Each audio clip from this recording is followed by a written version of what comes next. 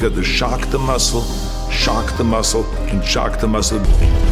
I think that the 3 exercises for chest that I have always done, bench press, incline press, and then flies.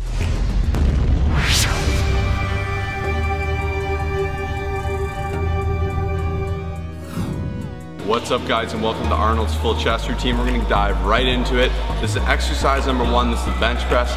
Myself and Kyle, we're power lifters primarily, so we're doing these nice pause reps. You're gonna get a little bit less muscle growth here than if you're doing the touch and go style, where you're really just focusing on pushing that hypertrophy, pushing that higher rep, pushing yourself to new limits. Really focus on that mid grip, pull the bar inward, squeeze that chest, and that's how you get the most out of it. Rep scheme for this exercise is gonna be 2 warm-up sets of about 12 to 15 reps, get that blood flowing. And Arnold was all about still lifting heavy.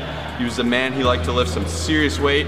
So what he did is he'd work himself up to a high triple or 4 rep PR. So he'd go 12, 10, 8, 6, 4, or 3, and that's what you guys are gonna do. Yep. Exercise number 2, we're gonna be doing the incline barbell press. So the rep range is gonna be 12, 10, 8, 6, and then 4, 3 reps. Arnold, like Josh said, it was all about lifting heavy, but here we're gonna be focusing more on getting a nice contraction and isolating the upper chest for upper chest gains.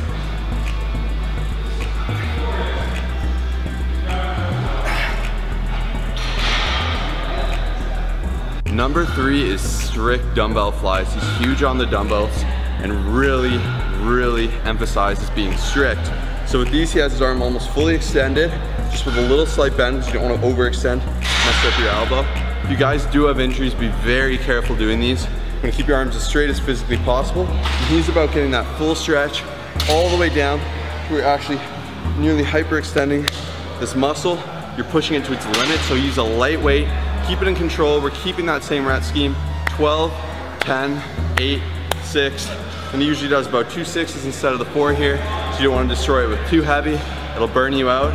Make sure you're squeezing. Let's get it.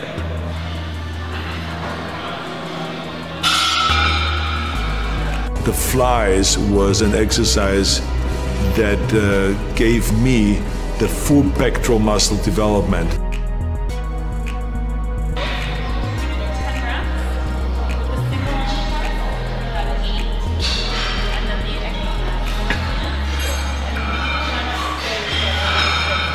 Alright guys, so a couple of tips for this exercise. You want to stop just when you reach the top. You don't want to bring it all the way in front of you. What that's going to do is that's going to take the isolation and the contraction off of the chest. Another tip is a lot of people actually do this incorrectly, where they'll turn it into more of a lat stretch exercise. So on your way down, you don't want to go fully down. So what I mean by this is, you don't want to go all the way down to like here, because then you're going to be taking the contraction off of the chest, putting it more onto your lats. Number 3 is you're gonna wanna focus on squeezing your elbows together within the movement to get more contraction on the chest. So, there you go.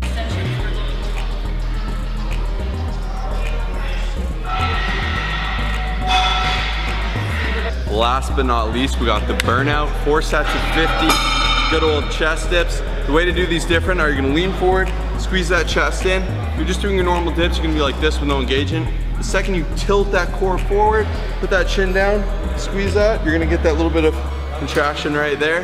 Get that huge Arnold chest, that's all you gotta do. Pump through it, good deep reps, no half reps. Really focus on that mind-muscle connection. And that's that. Hope you guys really enjoyed this video. This Arnold chest workout, got the double bi for him. If you guys wanna see the rest of the workout, he hits chest and back, click here. It'll also be in the description if you missed my 2-second leeway to click in it. If you guys like these celebrity workouts, check out our other celebrity workouts up here or here, wherever it is. You click that, a bunch of cards come down. Thanks for checking in, guys. WorkoutsFitness. Subscribe if you like what you see. Peace.